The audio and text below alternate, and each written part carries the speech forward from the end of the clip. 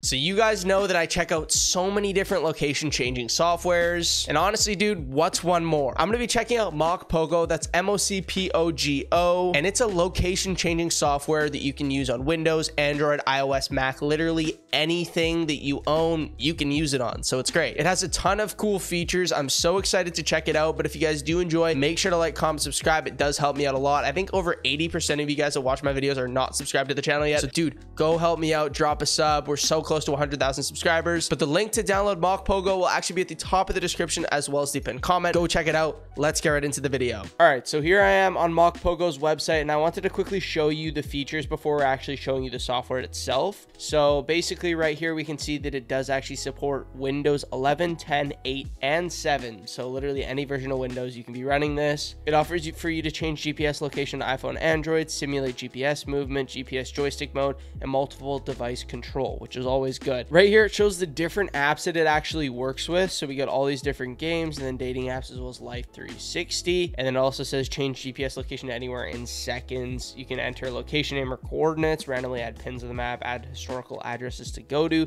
spoof locations without jailbreaking, which is super important because I know there's a lot of different ways to actually change your location, but a lot of them actually require a jailbreak, which is not good for your phone at all. So this is always a good little feature. So that's always good to have a software that doesn't require a jailbreak. So anyways, this is just going over the different features, but now I'm going to boot up the app and let's get started. Okay, so here I am. I got Mocpogo open. And if you guys don't know Pogo, Pokemon Go, I'm actually just going to press start. And I'm actually going to click on iOS here. And I'm going to actually plug in my phone via this USB-C to Lightning cable, just like this.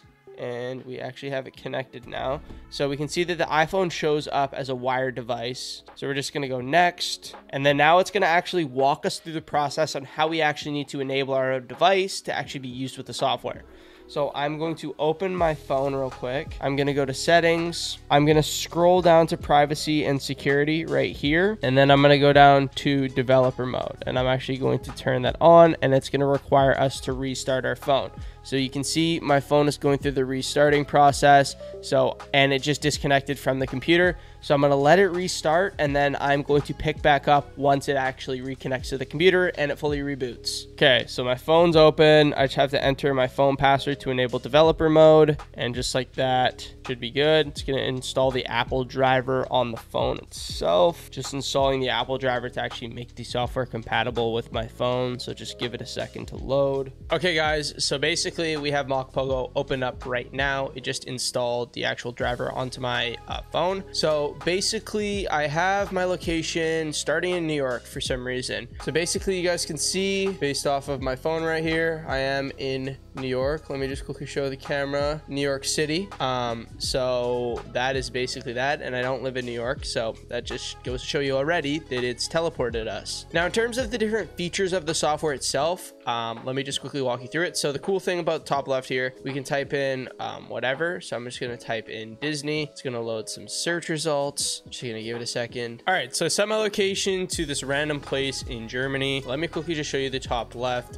So for example, I can look up somewhere like Disneyland, and then what it will do is it will actually allow me to pick from a list that'll appear here. So just let it do its thing for a second. It's going to pull up some addresses. So just like this, we searched up Disneyland. It's going to give us the coordinates for here. We're going to press go. And just like that, we have been, we're in Disneyland now. So that's always cool. So that is basically just the basic teleportation feature. I'm going to quickly show you the point A to point B feature. So for example, we got two spot mode. So it's A, B, A, or we could do A to B and then A to B again. We can loop it and make it realistic if we wanted to. I'm going to go. And what it's going to do is it's going to show us on a walking route. And we can change the speed. We can change it to a car. Obviously, it's going to complete the route a lot faster. So we can see here that it is moving us super, super fast. So we slow down, obviously, 36 kilometers an hour. It's going to move a lot slower versus, that 100 kilometers an hour. We're going to be ripping it on that map, basically. So that is the two spot mode. And what I'm going to do, I'm actually going to cancel it. So I'm going to pause it,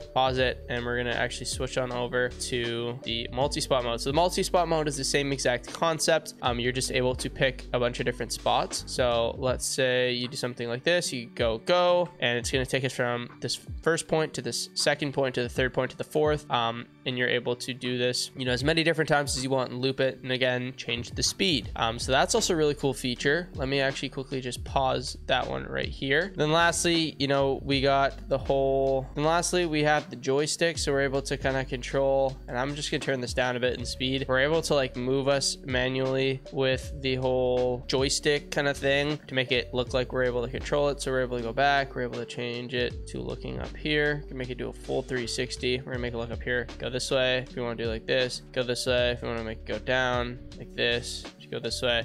That's basically that. We could also import previous route information. But yeah, that's basically that, dude. If you guys did enjoy and you want to go check this out, make sure to like, comment, subscribe, leave me a comment down below. What's your favorite part about this actual app? But make sure to go check out Mocpogo using the link at the top of the description. I appreciate you guys' support. We're super close to 100,000 subscribers, so make sure to drop a sub. It helps me out a ton. Hope you guys did enjoy, and I'll see you guys later. Peace out.